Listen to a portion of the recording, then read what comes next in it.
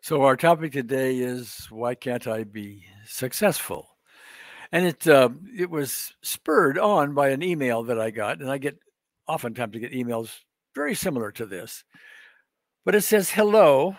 I don't even see a name here. It was just kind of an anonymous one, but I get a lot of them. It says hello. I am 29 years old, and I feel I can't be successful. I am failing, and I don't know why. Please help me. Well, let me. We're going to aim at that. We're going to unfold some stuff that may be very useful, but there's a few things I want to comment about first. In the letter, it is not specific and it doesn't flesh out details for me. So I have to treat it in a more generalized way. First of all, it does not define what successful means. Are you not successful in relationships? You're not successful in money, business. You're not successful health wise. You're not successful in school. You're not successful where. All right. So I have to treat this. My answer is similar regardless of what the perceived unsuccess may be. Now, with most any effort towards success, I see two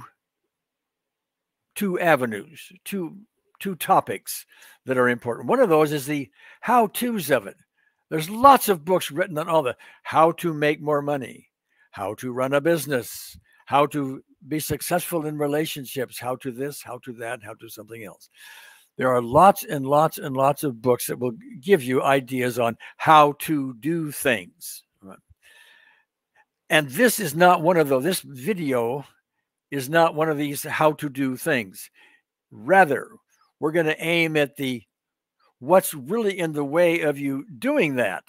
And I'm talking about the emotional resistance, the emotional stuff that goes on that literally stops us from success in various areas of our lives. And see, you can read all the how-to books that you want, one after the other, and you can spend days, weeks, and months, if not years, reading all these books. But none of them are going to take you much of any place if you are emotionally stopped from doing it. The how-to book says bullet points: do this, do this, do this, do this. Success. Okay. But when you start doing this, along the way you go, I don't know if I like that. I don't want to do that. You end up self-sabotaging yourself, and so on. And that's because somewhere in the background, usually in childhood, sometimes even in the womb, and our advanced training takes care of all this. But I'm trying to give you a usable avenue to begin here. All right. So it almost always starts back in childhood. Maybe even in the womb, if pregnant mother is having a lot of stress in her life, if you're an unwanted child and she doesn't want you, even tried to abort you, that happens in some cases. But is also at that time angry, resentful, guilty about other things in her life, not necessarily you in her womb. The child picks that up.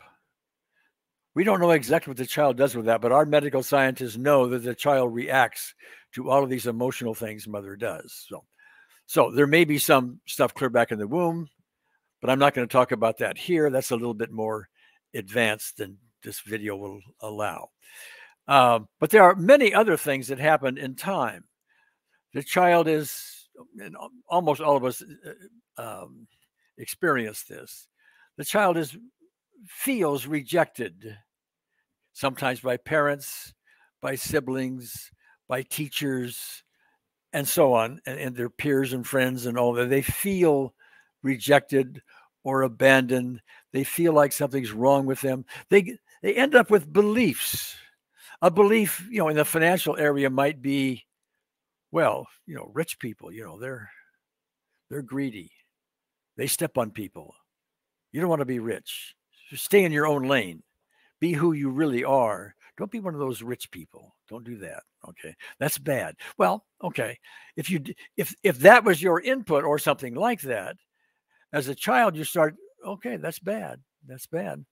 I'll give you a little example of this. I happen to overcome this, but I can remember being 10 years old, and I'm sitting at the dinner table, and my father, who's a blue collar worker, I come from a very blue collar family, working class, lower middle class, however you want to label all of that. He would sit at the table and would complain about things. And one day he was complaining about prices and the price of bread.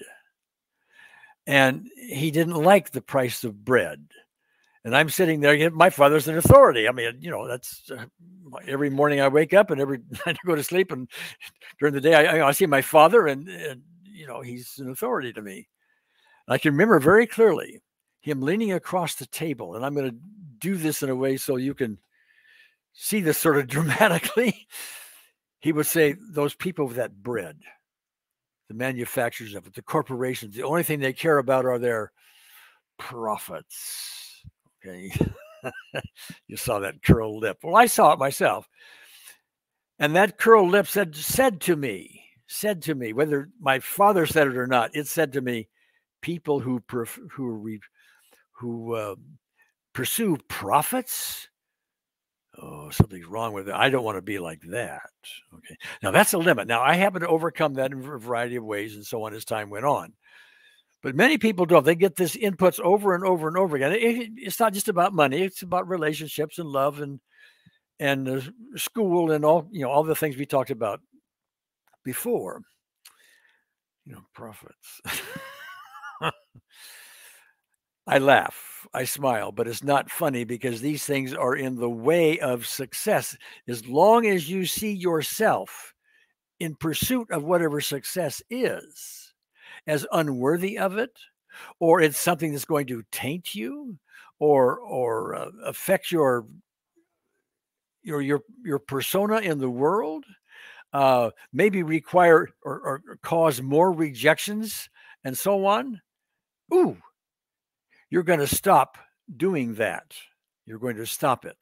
It's a very powerful, that's why you can read all the how-to books in the world. And if you come across these stoppers, I will call them, you're going to stop and then you're going to wonder why. Why can't I do the how-to bullet list? And well, here's why. Now, with optimal EFT, and the unseen therapist. And by the way, we talked about my book before, I think. Did we talk about my book? Just a minute. No, I don't think we did.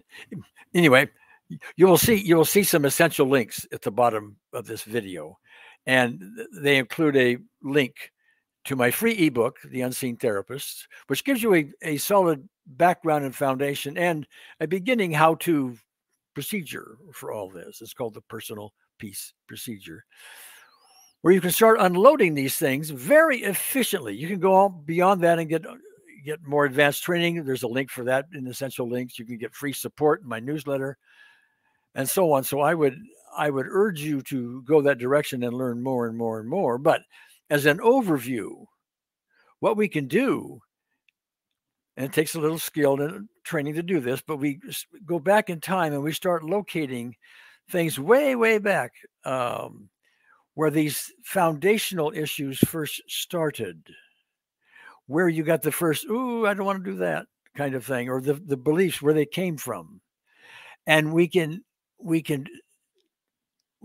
discuss those in detail. We call them specific events. Unseen therapists can now come in and start, that belief no longer has to be there. It's no longer limiting. It's no longer a stopper. There may be more than one belief. There probably are. There's another one and another. But the more you fade these away, the less resistance you have, the more freedom you have to begin to have success, however you define it, in these various ways. Anyway, I sincerely hope that was helpful. See you next time.